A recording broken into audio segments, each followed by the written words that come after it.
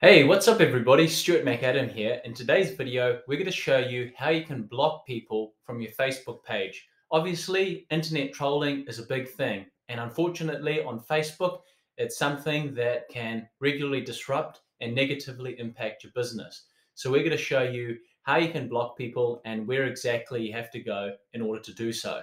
Just before we do though, don't forget to smash that like button down below and consider subscribing if you're new to the channel.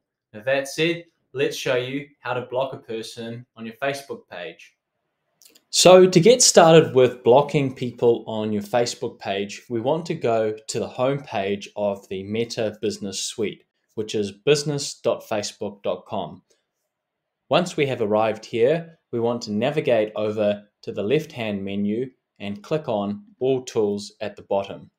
This is then going to open up a wider tab with all the places we can go to, and we want to select Page Settings and click on it. This is then going to open up the page settings for your Facebook page. We want to click on the Privacy button, and that will then open up a whole range of options. We want to scroll down until we see Blocking and click on that.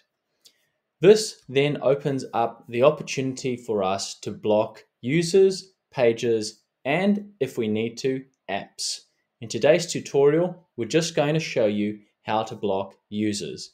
So we want to navigate up to the top here and click on Edit.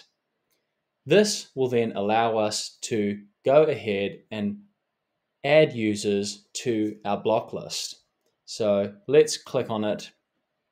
And then you can simply type in the name of the person who may have been negatively disrupting your page and causing a bit of a stir. So let's use a broad generic name, John Smith.